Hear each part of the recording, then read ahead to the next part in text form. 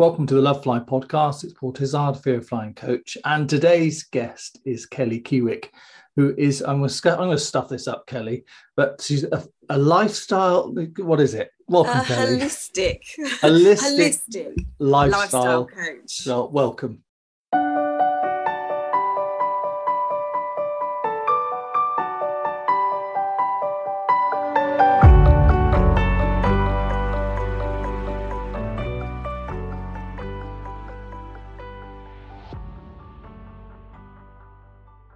Thank you. Thank you for inviting me along. It's great to be here. No, it's a pleasure. Thank you. So the reason I asked Kelly to come on is that for a while, I've been looking for somebody who can talk about nutrition and the impact it might have upon your health, but also, in terms of anxiety as well. And I saw, Kelly, you've got loads of qualifications to that, but rather than me just sort of like make it up, just give us a little bit of a kind of a background so people listening will kind of know where you're coming from. Yeah, so I flew for over 30 years. And while I was flying, I got into the health side of things. So I wanted to train. First of all, I trained as a gym instructor. And then I went on to be a personal trainer. And what I found is most people wanted to know about nutrition and about diet, what they should and shouldn't be eating. So then I sort of went sideways and specialised in things like any types of diet, weight loss, training. So people that are training for fitness as well. And it just became an obsession, really. So I'm obsessed with anything to do with the health and the human body. Everything. Yeah. Oh, brilliant. And this is quite common. So a lot of people who work as crew and the same, crew on pilots often have like a second stream of things. So, because the job itself can be enjoyable or not, depending on what, you want from a job. But the reality is you have a lot of brain capacity, and it means, to keep yourself sort of going, I've noticed a lot of people like crew and pilots have like a second thing, so it doesn't surprise me that you've got so deep into this and that's actually ended up as your job now. But so if we just sort of rewind a bit, tell us a bit about you can tell us what you want, but I'm really interested in the nutrition side, particularly could it impact people who have anxiety, for example? Yes, absolutely. So everyone experiences anxiety at some times in their life, but obviously when we fly, our minds sometimes go into overdrive, don't they? And the brain and the nervous system, they struggle to cope with that. So basically, if the body has the correct chemical balance of nutrients and vitamins and minerals, then we're able to cope with that stress and the anxiety of flying much better. This is interesting because this is an area I know nothing about. So I'm learning as you speak, and hopefully there will be people listening later will think, oh, I didn't know that. So you said there's a right balance. Tell us a bit more about that. Yeah, well, obviously anxiety is worry and nervousness, isn't it? And sometimes the causes of basically the brain, things like stress and anxiety cause it to go into overdrive. But we've got things like certain nutrients and vitamins and minerals that help the brain and your cognitive, keep your brain healthy and that. So yeah, there's a huge if you're not getting those nutrients from your food that you eat, then obviously it's going to have an effect on the whole of your brain and your nervous system and everything. Yeah, and it's going to filter down. Yeah. So well, I guess it makes sense, doesn't it? Because it's your fuel, isn't it?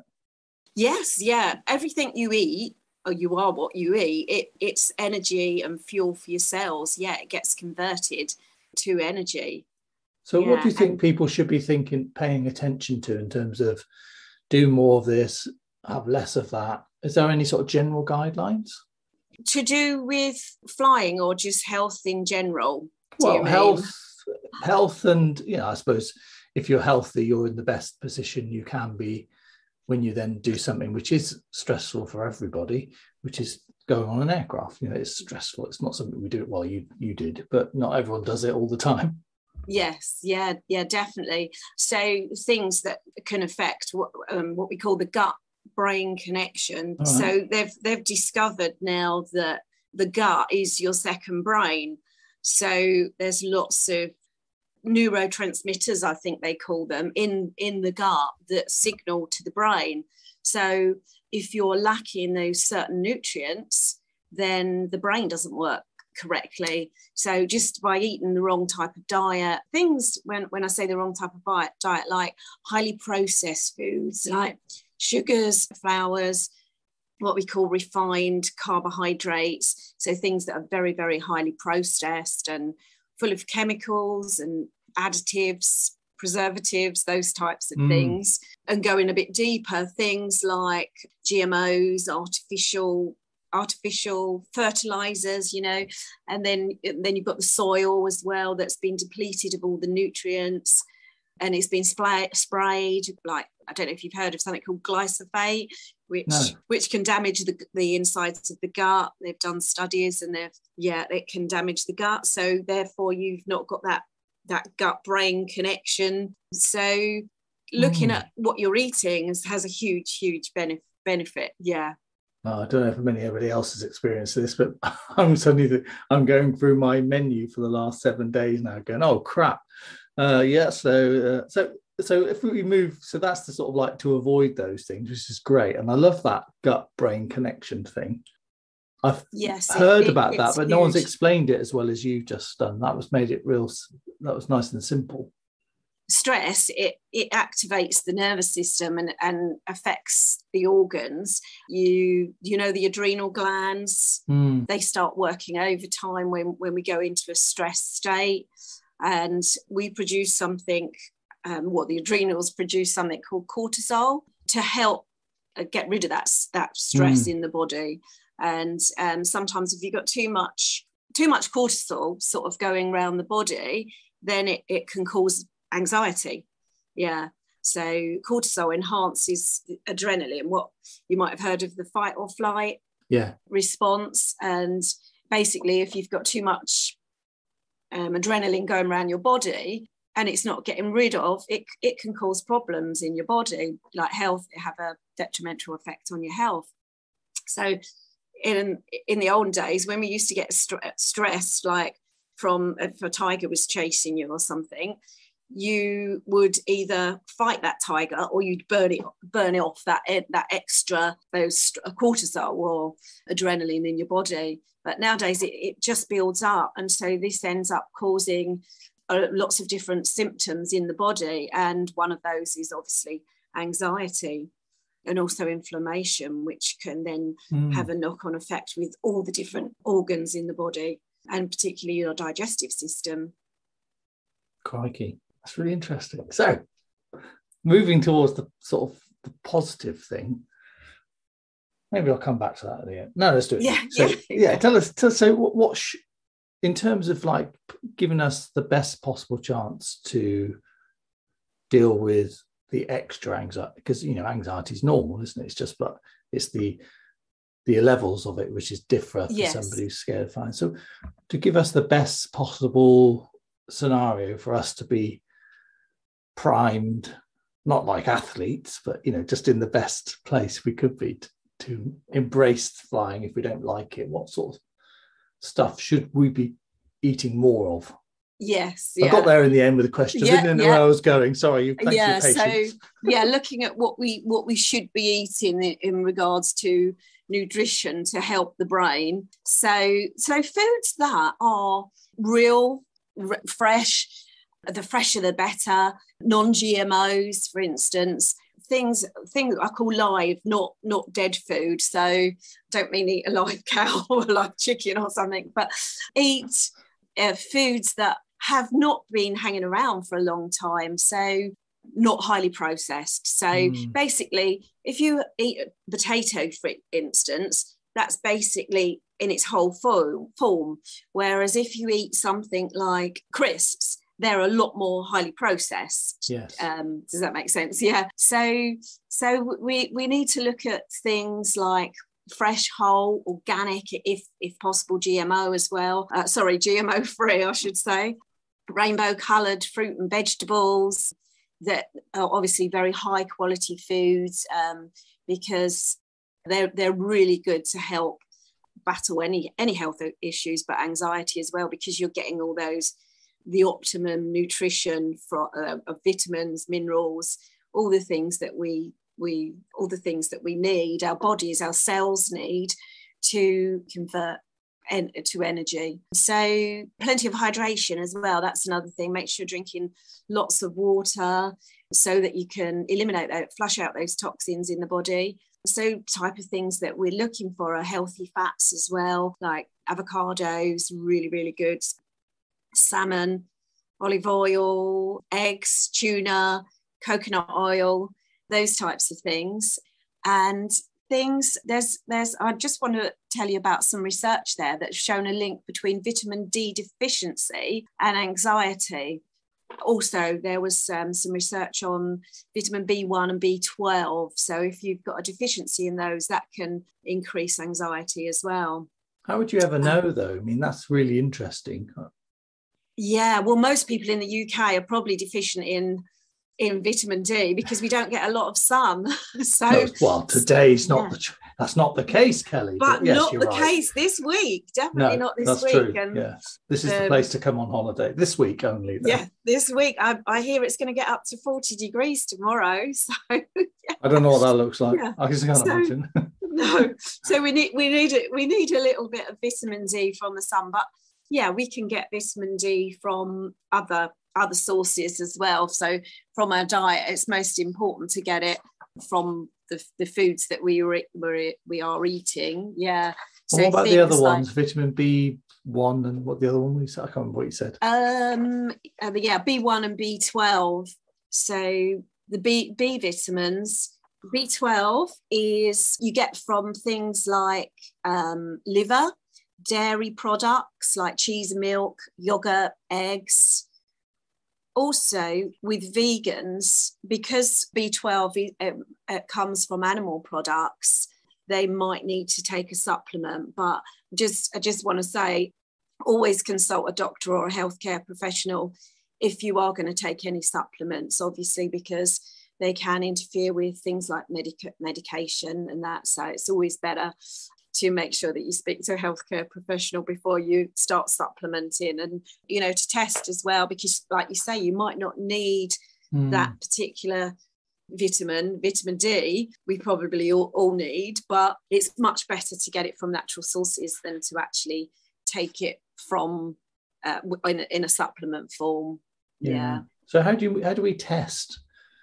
Well, you can go to the doctors and the doctor will do tests, but there are also private people that can actually do tests as well. So there's a number of different things that, you can find a holistic healthcare practitioner that will actually do the tests for you. Yeah, if you're concerned about if you're lacking in certain vitamins, but obviously if you go down that route, you have to pay, and you might find that if you go to the doctors, it's on the National Health, so it might be better to first of all go to the doctors and see if he'll do tests or he or she do tests for you. Yeah. So those in the UK, National Health. Woo. So that's interesting. So for me, when I sort of play it through what a nervous flyer might be thinking, well, why should I do it? I'm just anxious. And I think there's the thing that I often come back to is the fact that flying can be quite stressful anyway. I have to get everything ready. You've got to think about all the planning. You've got to make sure everything's sort of closed off from what you're leaving, if it's a holiday. And so there's a normal amount of stress that goes with that. So if you're already operating sort of 8 out of 10 in your stress levels, you're not in the best place to then go and do it. So then that's why I think things like thinking about nutrition, and I'm going to ask you about some of your other areas in sex. I think that'll be interesting too. But the nutrition is like, how can I prepare myself the best case? So there's no athlete in the world that wouldn't take care of their nutrition, because they're going to do something which they know is going to be physically and mentally demanding. And so flying, sitting on an aircraft for 10 hours, for example, is exhausting. It doesn't feel, you think you're just sitting there, but it's exhausting, isn't it? So people need to, yeah. So I think it's useful. So you mentioned earlier on, I'm going to get this right now. So the holistic lifestyle coach. So what sort of stuff would you do with someone? So someone comes and sees you, and are you open to bookings, by the way? Because some people, you might get some contacts from this. So you might have to put your details up. Yeah. Yes. So someone comes and sees you and says whatever they would say. Sort of talk us through how that might work and what sort of stuff you might look at. Yes, first of all, questionnaires. Questionnaires are huge. So where is somebody at the moment? Because you need to find what's going on with them. So I do have a lot of questionnaires that are quite in depth, because with holistic, we don't want to know about what your symptoms are. We want to know right the way back, might even go right the way back to childhood. Something that happened in your childhood, a trauma, for instance, can have an effect on the brain now, and it can still be stress, and you can still feel that, or even though you don't even think about it, it's there in your system somewhere. So going right the way back, looking at what type of diet you're having now, what you're eating, what you're not eating, you might have symptoms as well, there's different health problems and that. So we'll have a look at all that, and then give you a number in each different section.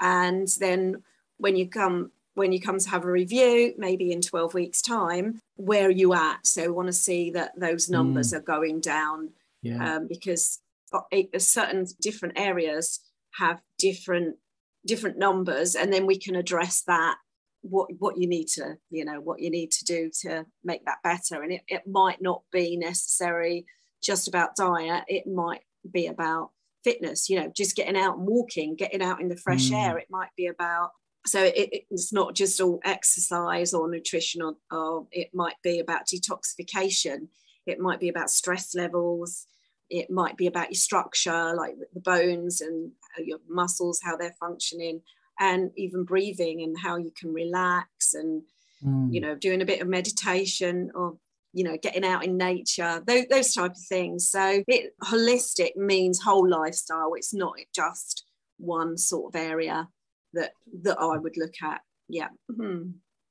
That's good to know. So is it based upon some sort of, I don't know, research base or some sort of framework? Because you rattled off quite a few separate areas there, and I had in my mind, it sounds like there must be like 10 or 12 things that you must be looking at, but there's probably more. But because it's like the questionnaire will give you a bunch of stuff, but I'm, as the sort of devil's advocate, going, who decided what went on the questionnaire? So that's the question that's in my mind. Yes, yeah. Well, I qualified in something called functional diagnostic nutrition, FDN. Just pause on that. Sounds posh. That sounds like something, we should just pause and reflect on the poshness of that title.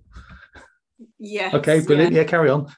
And we use something called Dress for Health, it's called, and it basically looks at a number of different systems in the body, and they came up with the questionnaires. So I actually use that. Okay, very good. Yeah, and they've used them on thousands and thousands of different people. There's quite a lot of practitioners all over the world. An American qualification that I did, and so it looks at basically detoxification systems, make sure that you're detoxing properly, because not only do we take foods into our body, and we need to make sure that when they get inside our body that they're being utilized so the cells can take them up, and they're also being eliminated from the body as well. So we're looking at digestion, we're looking at absorption, we're looking at simulation in the body, and elimination. So we take those all into account. It's really interesting. So it literally is like whole life stuff, isn't it? Yes. Yeah. And it's not about symptoms. It's about making you feel better, improvement of the whole general health. It's not labeling it as, you've got that symptom, so you've got that. So it's just, no, we want the whole body we want to look at the whole body, the health of the whole body. Yeah. Interesting, Kelly. So what's the best bit about your work? Definitely helping people. It's so nice when you can give some people just some tools that they can then go off and use to better their life, you know, because if we're not feeling good, we're not feeling healthy in our minds, you know, everything becomes so much harder, doesn't it? The way that even, you know, the way we move, if we are not moving properly and healthy, then everything becomes so much harder in life. No, I like that. So any sort of stories that you could share with, obviously out naming people, but things where you think this person came in a really bad way, and then as a result of it, they, you know, I'm putting you on the spot here. I didn't sort of pre-warn you, but I didn't know I was going to ask it. So there you go. It's a surprise to me as well. Yeah. Well, one lady that I can think of in particular that I trained, she had polio as a child, and she was basically in a wheelchair, and I don't think a lot of people realize that gut-brain connection, and so it was everything that she changed. You know, she couldn't walk at first, but she did in the end, and that was the most fantastic thing. No way. That actually got her in the water, because I'm trained in aqua aerobics, so got her into the water. Obviously looked at her, what she was eating, everything really to do with her lifestyle. And she came in one day and she said, "Look, I'm walking, no stick." And that was fantastic. That was like, yeah, the fact that she didn't have a stick anymore was, yeah, just fantastic. Yeah. So it can, and I think the mind is very powerful as well. It's, if you want to do something, you will. So yeah, mind over matter really, really is huge, because if you believe something, you will make that happen. And if you think, well, that will never happen, then it won't. Yeah. That's a great story. Yes, that is a good story. Yeah. It made me feel so good. Yeah, and she was so excited about it. I mean, that is proper life-changing stuff, isn't it? Yes. Yeah. So I can see why you're addicted to doing it. Yeah, it's lovely when you can help people like that. Yeah. So if somebody was going to come to you and to get some help, I mean, I know it's how long's a piece of string, but so they do a bunch of questionnaires, and what's a typical sort of number of sessions or times they'd need to come and see you to get some results? Yeah, obviously it depends where they're at the moment. So normally every couple of weeks have a session to check in over a 3 months period. Obviously then if they feel that they're not where they want to be, or they want to go further, then, you know, up even 12 weeks is good, but it depends what they're having and what their problem is. And you know, if they want to continue, you know, even up to a year.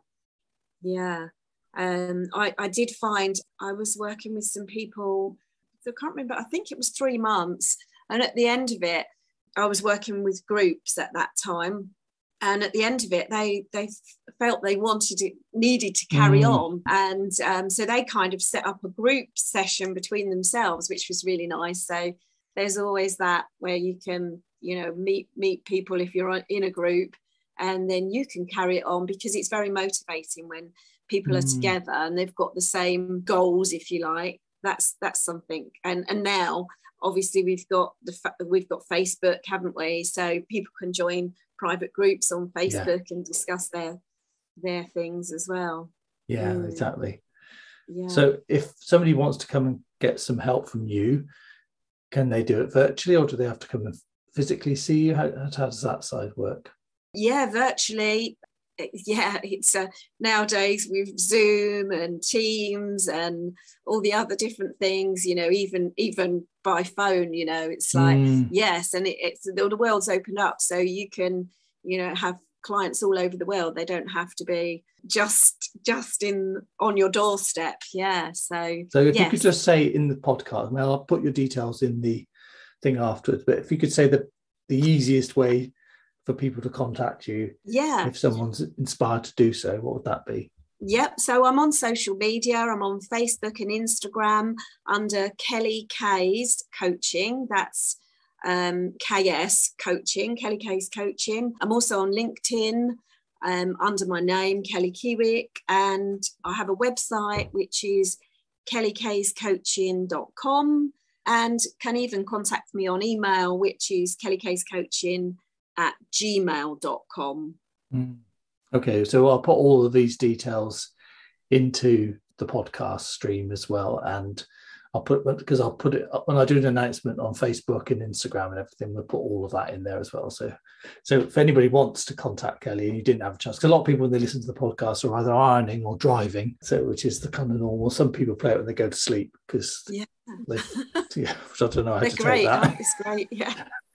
Yeah, it helps me go to sleep, listen to your voice. Oh, that's nice. So last thing then, if you had to say someone's nervous flyer or even whether they are, but something about them has been triggered by what you've said. If you had to give some advice in terms of what they could do, what they should do, maybe in terms of helping themselves, what would your advice be? So first of all, foods to avoid, things that obviously increase anxiety. You're not going to like this one, but alcohol, caffeine, sugars. Well, that's half of my diet gone. Yes. What's left? Yes, sugars especially refined grains as well, artificial sweeteners, processed meats, trans fats, refined oils, and anything with artificial colours and flavourings. But the best foods to eat, so things like oily fish that are full of omega-3s, which lots of research shown really, really good for the brain, wild salmon, sardines, mackerel, those type of things, dark leafy green vegetables. The other thing that's quite good as well is mushrooms, because they've got prebiotics in them, and prebiotics obviously good for the gut, and then the gut brain connection. There's some hope there. So I've got to give up coffee and all the rest, but I can eat mushrooms. I like mushrooms, but it's not much of a substitute, but I'll take it. Yeah. Well, coffee in small amounts is fine, and when you have it as well, because if it's too late in the day, it's going to affect your sleep. But a small amount of coffee has been shown to increase stamina, and people that have been in the Olympics have had coffee, but it's finding the right amount. That's the thing with that. Yeah. So would you say 12's too many in a day then? Yeah, 12 is too many. Oh, right. Okay. Yeah. All right, I'll make a note. Yeah, probably 3. Yeah, somewhere around there. 3. That's a slow morning. Yeah. So other things that are really good as well is berries, walnuts, turkey and chicken. The white meat is better than the brown meat. It's been found to have something in it that really helps anxiety as well. Okay. Yogurt, fermented foods such as kefir, sauerkraut, and something called kombucha. It's really good for balancing mood, and avocados.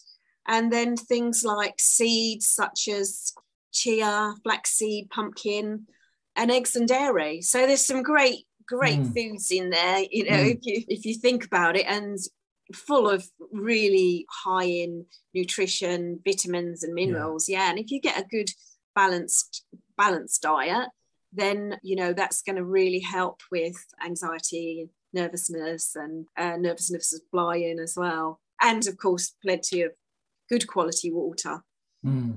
Yeah, that's good. That's really helpful. And that's perhaps giving some people something to think about that may not have thought about that.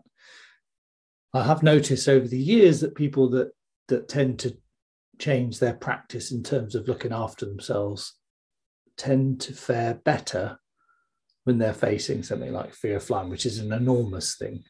And so this is really good advice in line with that. Yeah. So thank you. Thank you. Yeah, that's really interesting. Yeah, that you found that. So that's good. That's good. Yeah. Yeah. So anybody wants any help, you can contact Kelly. We'll put the details already mentioned in the podcast, but I'll also put them in the various streams where we'll pop this. And maybe if you're busy, is there a network of holistic lifestyle coaches, or is it just you and that's it? Oh no, yeah, there's a lot of them. Yes. Not yeah, want to send them away. All over the world. Yes, yeah, absolutely. Yeah. There's thousands of functional diagnostic nutrition people trained over the world, all over the world. So yeah. Okay. So if people are like, perhaps in a completely different time zone, we have some people listen to this who are in LA or some, which is obviously 8 hours behind, as you know. We've got people that in Dubai and places like that. So we've got different time zones going on. They could search that term and find somebody perhaps near to them. Absolutely. Yes. Was it called functional diagnostic? Functional diagnostic nutrition. Yes. Brilliant. Okay. Yeah. Lovely. Kelly Kiewit, brilliant. Thank you very much. So grateful. Thank you very much for having me on today. Thank you.